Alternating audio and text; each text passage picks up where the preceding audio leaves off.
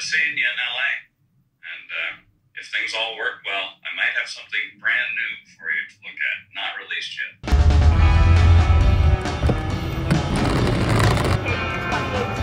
Thank you.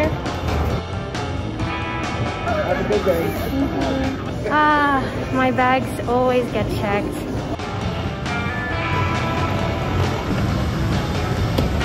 I'm sorry.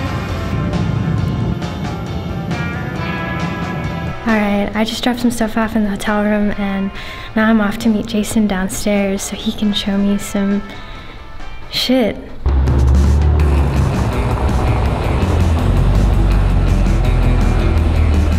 Hi! Jana. Thank you for picking me up.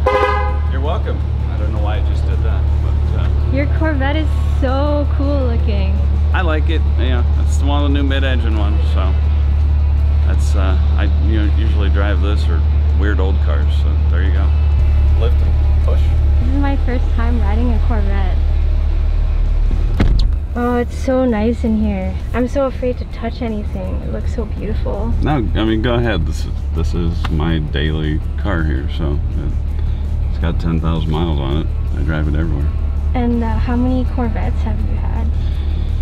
Too many. I've been driving for like 30 years. It's like, it's weird. I mean, I tend to buy stuff that's kind of like what we do. I like to do high performance and affordable-ish, you know? So Corvettes and Camaros have always been kind of high performance and affordable-ish. So it's kind of like, I think our Magby and Modi and stuff like that is high performance and affordable-ish.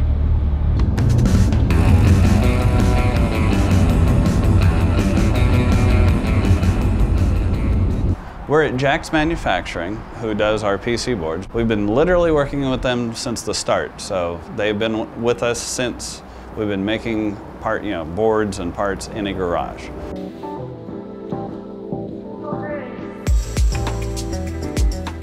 They take something like this, which is a bare PC board, and they turn it into something like this, which is a fully assembled PC board ready to go into a chassis. To do this, they have a number of processes. And in fact, it starts typically with surface mount devices. These are the small parts that just sit on the surface of the board. And to get them to stick to the board, they need to use solder paste. So they screen a board with solder paste.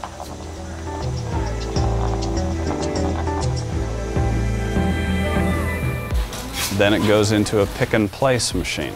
And the pick and place machine takes all of the individual parts, all of the individual surface mount parts, places them onto the board very precisely. It's basically a fancy robot.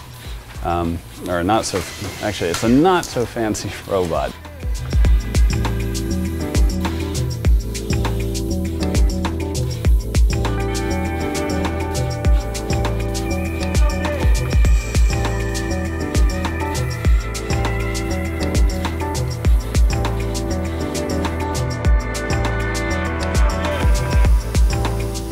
After the pick and place machine is done, someone will actually inspect the board, make sure all of the surface mount parts are in the right place. And then it will go through an oven.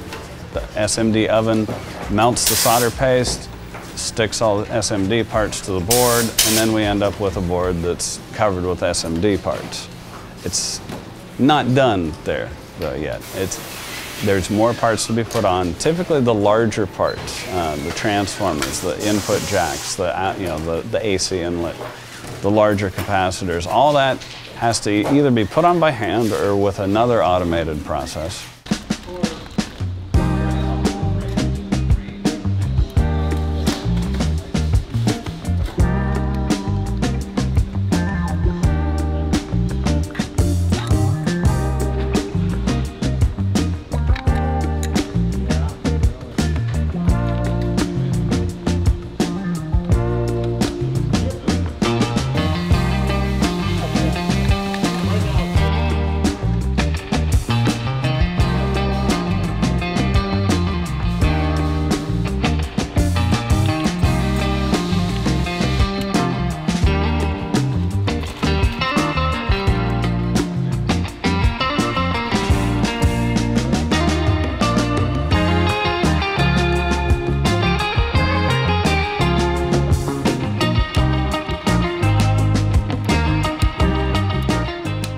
then from that, then it's run through either a selective solder machine or a wave solder machine that waves the entire bottom of the board. That's what Jaxx delivers to us. They deliver us boards that in some cases are programmed and ready to drop into a chassis, and in some cases are parts of other larger assemblies.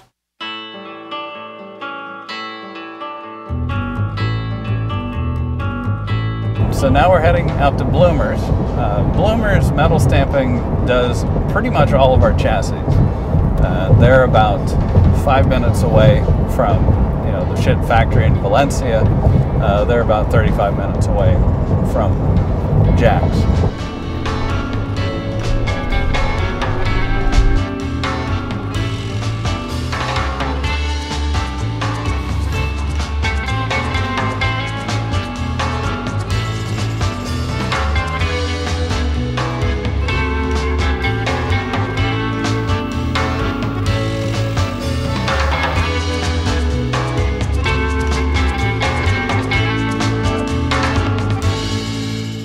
Now we're here at Bloomer's Metal Stampings. We like to joke that they're one of the few that are crazy enough to try to do what we call consumer level finish on inexpensive products. Consumer level finish basically means the stuff it looks perfect when you take it out of the box. Anyone who's opened a box knows you want something that looks good when you get it. And that's great. The thing is that usually you're going to spend a lot of money to get something that looks perfect. And in this case, Bloomer's has worked with us to develop processes that make it affordable and also have it, be still perfect looking. It might sound a little weird to be talking about affordable, if we're looking at Tyr, here. But we got to remember, Bloomer's makes everything. They make Magni up to Tyr. So they make a $99 product. They make a $3,200 a pair product. Bloomer's been with us for a long time. We started going them about 7 years ago when Magni when Magni first started getting big enough in sales that we needed a more efficient way to do it. And since then they've worked with us to develop the processes to do our chassis. What you're seeing in the case of Tyr is the entire process. First, they take large sheets of metal, 4x8 sheets of aluminum in this case. They shear it to size, to about a 16-inch blank for Tyr. After the shearing's done, then they actually go over to a punch press. The punch press, in this case, is a 200-ton machine that basically punches all the holes, all the figures, everything that's important to the chassis in one shot.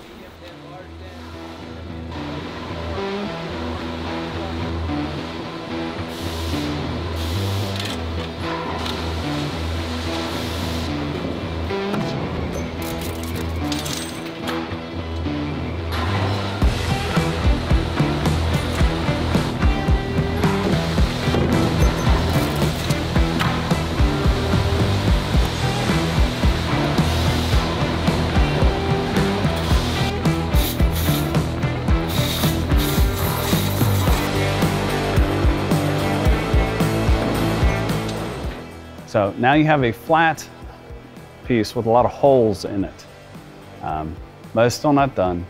You're going to go to NC machining or CNC machining, where most of the finer details are going to be done. All of the edge work where we have chamfers and nice little details, that's all done with NC machining.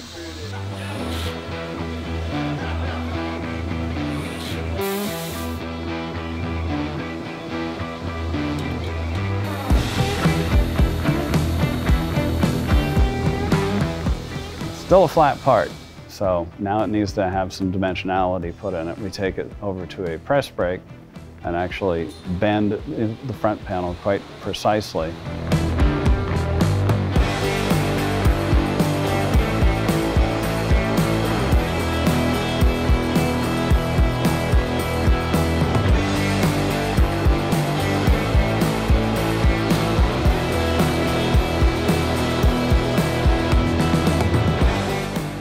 And then you end up with essentially a finished part, but it's still not finished.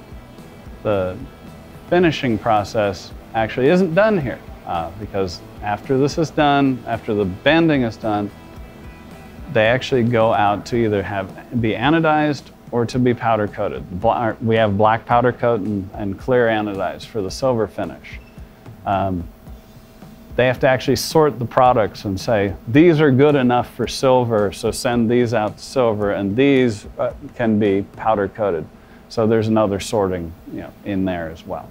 Once that's actually done, it comes back to bloomers. They silk screen the parts, either our logos and identifying marks, or on the back, all the input-output, terminology.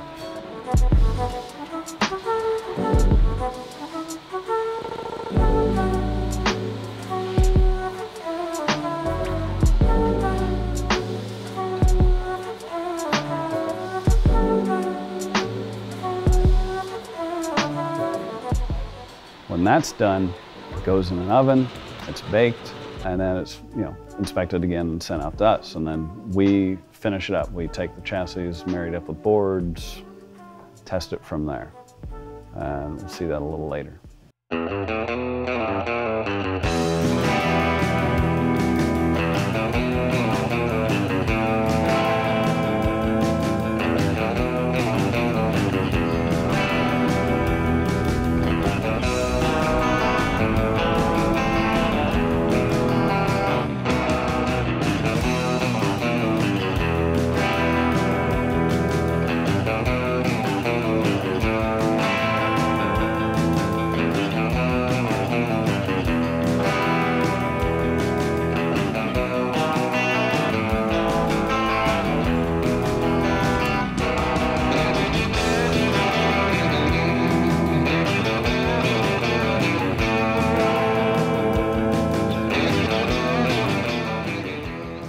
Okay, so now we're here at Schiit Audio in Valencia, California.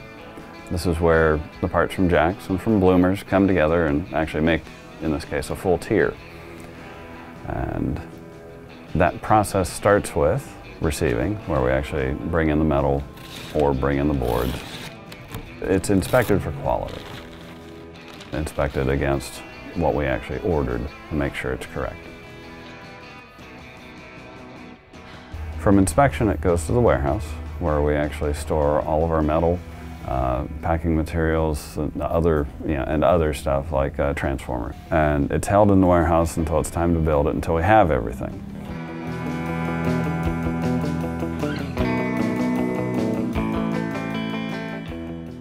From there, it goes to production, where we do all the steps it takes to complete a tier. And that would start with programming the board. The strangest part is Tyr actually uses firmware.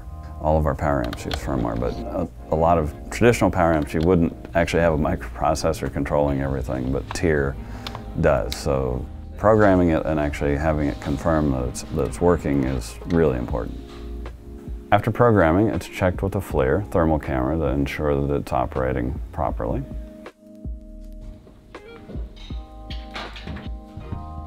After the FLIR, then the board is installed into a chassis and other operations are done.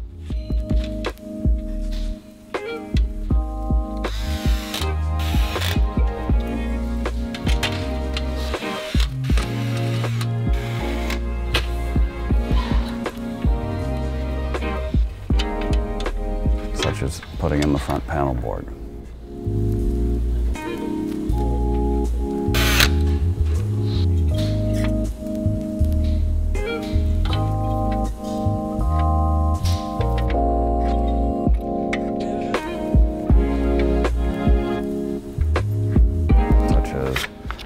Putting a small auxiliary heat sink onto the board as well with a thermal pad.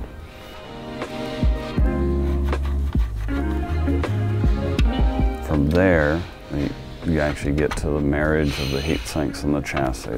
That's actually more important than it seems. I mean, you think heat sink, who cares? But heat sink is actually structurally part of the chassis. It's very important. And so they mount up the heat sinks, essentially mock them up, make sure the clips go over the output devices, and then later they'll tighten up all of the output devices in sequence so that there's equal pressure being put on those, and also so that it's attached to the chassis.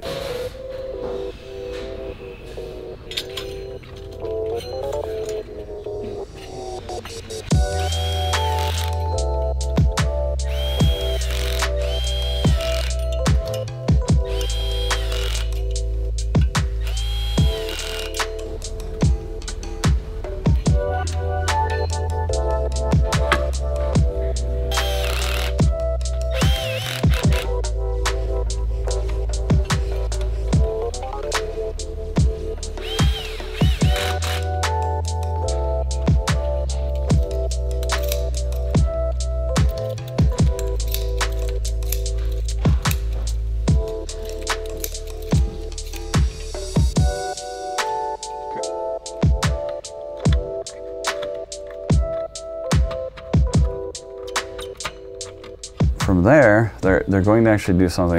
It's really kind of silly. It's a transformer feature. We put in an inner piece of steel that goes over the transformers, kind of covers them up a little bit. Let's face it, they're not the most exciting looking things on the planet. So we take that, put it over the transformer, but it does one really important thing. It actually allows a lot more airflow out of the chassis.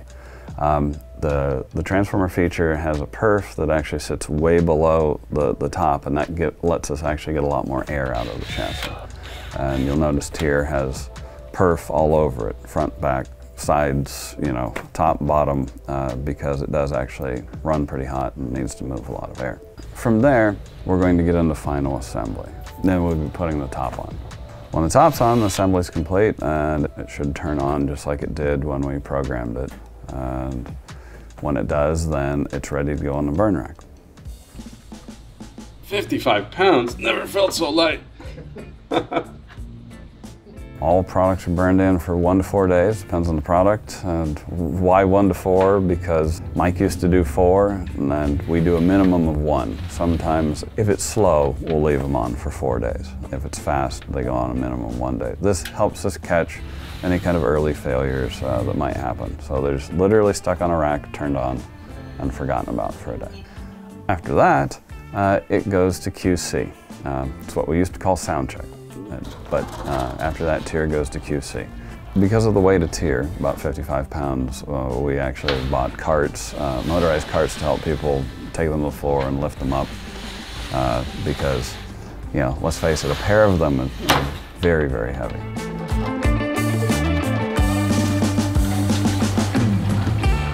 QC actually listens to every product, just like anything we make.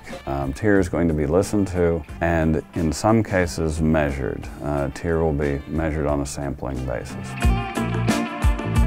The main thing is to plug it in, turn it on, listen to it, make sure there's nothing odd going on, no noise, no distortion. People will listen to whatever they want, and it's fun. We have a wide variety of music that people listen to.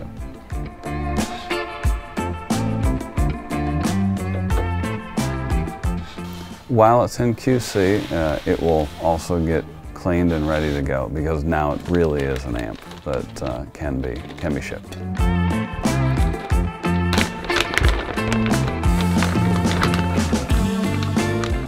From there, it goes to finished goods, where it's going to be packed into a box.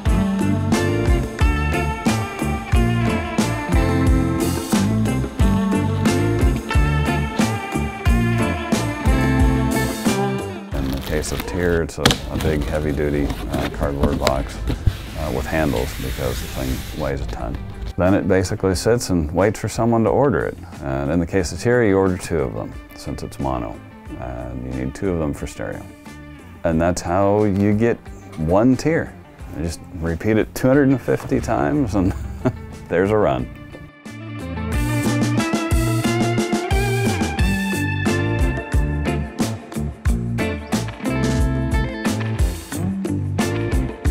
So, Tyr. This is really the craziest thing we've ever done. It's the summation of like 30 years of Mike bothering me to make a choke input power amp. It's the summation of, you know, several years at Schiit doing less expensive amps. This thing is kind of like our big shot on amps, and we really hope you like it.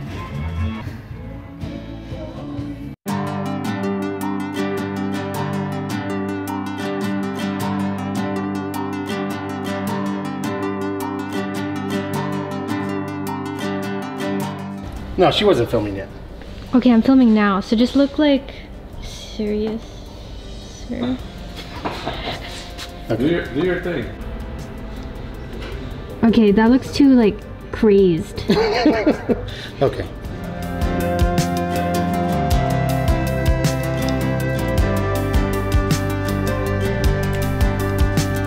Like so? Yeah.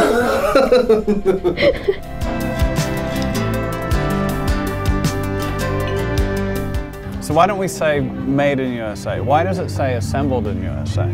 Well, it's because qualifying for made in USA is very difficult. You basically have to have 100% of everything made in the USA. And while Tyr has transformers made here in California, chassis made in California, boards made in California, not every single component is made in California or the USA. So the little resistors on the board, they may come from, actually a lot of them come from Japan.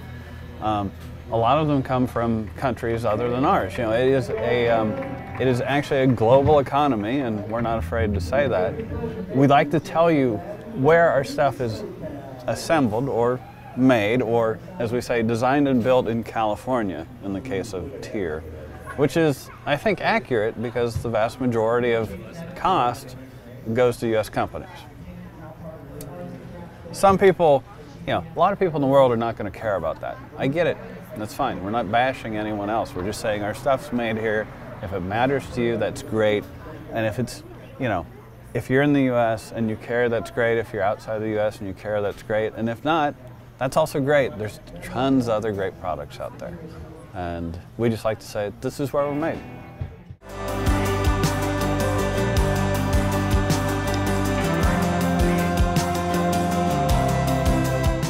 Want a piece of shit to add to your own shitter? We've got 3 Schiit branded toilet paper rolls, like this one, to give away. To enter, drop your Schiit related dad joke in the comment section below, and we'll pick the 3 funniest a week after this video goes live. But please try to keep it family friendly. Good luck!